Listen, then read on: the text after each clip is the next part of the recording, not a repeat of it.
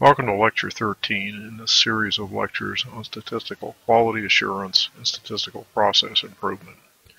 We're discussing gauge R&R studies, standard gauge R&R studies that involve multiple parts, multiple operators, and multiple observations for each part-operator combination. In order to do statistical inference, that is, make confidence limits, do hypothesis testing, make estimates, one must have a statistical model, a probability model that describes a mathematical fiction as to how the data are generated, how measurements are generated. The one that we're going to make use of here is a so-called two-way random effects model. It's a generalization of the one-way random effects model that was used in Module 11. The generalization here is basically so that we can take account of more than one part in the analysis. The fact that we're not simply remeasuring one part, but there are multiple parts. The model equation for the two-way random effects model says this. It says measurement K made by operator J on specimen I is made up of a sum of things. There is an overall average. There is an effect, a constant that goes with part I. There is a effect, a constant that goes with operator J. There is an effect that is special to the combination of part I and operator J, and then there is an error, or an extra variation that changes measurement to measurement. The assumptions made in the random effects model are that these part effects are normal with mean 0 and some variance sigma squared alpha. The operator effects are normal with mean 0 and variance sigma squared beta. So there's sigma squared alpha, there's sigma squared beta.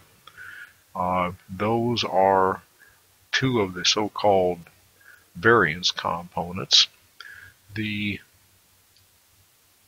effects that are specific to a particular part and operator combination are normal with mean 0 and variance sigma squared alpha beta. So there are three variances that I've already mentioned here.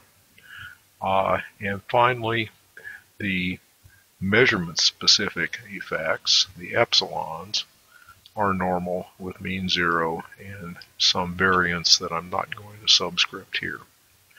The variances, sigma squared alpha, sigma squared beta, and sigma squared, are called variance components, and their sizes govern how much variability there is observed in the measurements that are made in a gauge R&R study. It's worthwhile to conduct the thought experiment of using this equation and writing out for a small table of hypothetical data how the measurements are constructed. To give you just one example, if we were to talk about the first observation, the first measurement made by operator 1 on part number 1, this equation with i's and j's and k's as subscripts says that that observation is made up as a mean, a mu, so that mu goes there, but that mean also goes in every other measurement. So there's a mu that gets added as a component of each measurement. There is a part 1 effect, alpha 1, that is common to all measurements made for part 1. So it would appear here, here, here, here, and here in additive fashion. That is, part alpha 1 belongs to part number 1. Alpha number 2 would show up not on the first row but on the second row of that table of cells. There is a beta 1 that goes with operator number 1.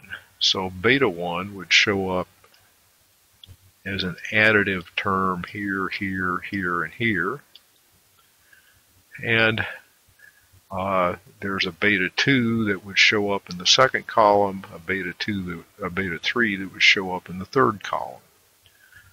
Cell 1, 1, first row, first column, part 1, operator 1.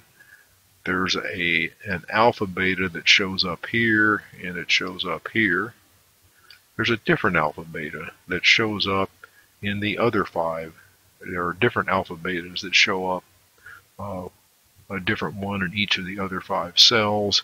And then finally, this first observation in the first row and the first column has an epsilon that only appears for Y111. That second observation, that second measurement of part 1 by operator 1 has a different epsilon. It's epsilon 112. Now, the idea is that one thinks of these effects, alphas and betas and alpha betas and epsilon and epsilons, as random variables with different characteristic variances. So we're going back to these assumptions. It says that parts have a variance that is sigma squared alpha. Operators have a variance that is sigma squared alpha beta. Part operator combinations have a variance that is sigma squared alpha beta. Operators have a variance that's sigma squared beta alone. And individual measurements have a variance that is sigma squared. And those together govern what kinds of differences one sees measurement to measurement to measurement. It's possible to argue that in this context, it is sigma. It's the variance of the epsilons. It's the within cell. The only things that change within this cell are the 2 epsilons. The only things that change within any one of those cells are the corresponding 2 epsilons. So it is the variability in the epsilons, it is sigma squared or sigma that measures within cell or repeatability variation. As it turns out, if one takes sigma squared beta and adds sigma squared alpha beta, that's a variance. Once one takes a square root of that, one gets a standard deviation. And that standard deviation is what would be seen in terms of variability if many operators measured the same part or specimen once each, assuming there's no repeatability variation. So one might call that sigma reproducibility. If one adds underneath that square root a sigma squared, a repeatability variance to get this sum and then takes the square root, one has a standard deviation that would be experienced by operators, many operators measuring a single specimen once each, and that one might call the R&R standard deviation. If you're looking at the Vardaman and Job textbook, actually in that textbook it's called sigma overall. Some years after the fact here, I think sigma R&R is a better name for it. An interesting business here is that to develop an interpretation of these alpha beta terms, if one thinks it through carefully, the alpha beta terms actually play the role of nonlinearities of measurement. They play the role of device nonlinearities of measurement.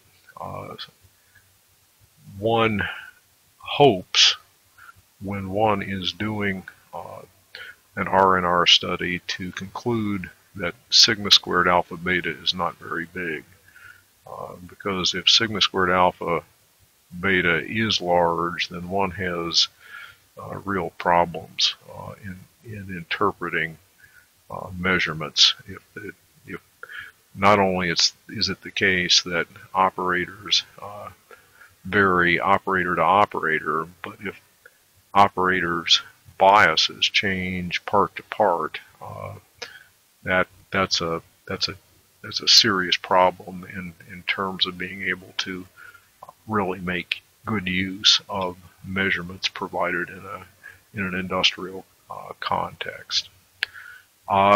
We're going to talk about analysis of data from R&R studies based mostly on analysis of variance. I'd like to warn you now that the formulas in most common use, ones appearing in the so-called AIAG manual, are wrong, and those of you taking IE 361 at Iowa State University will be certainly required to use formulas provided in these modules, not ones that are implemented in many company spreadsheets, because those formulas just don't estimate what they purport to estimate. We'll continue with inference now based on this model in the upcoming modules.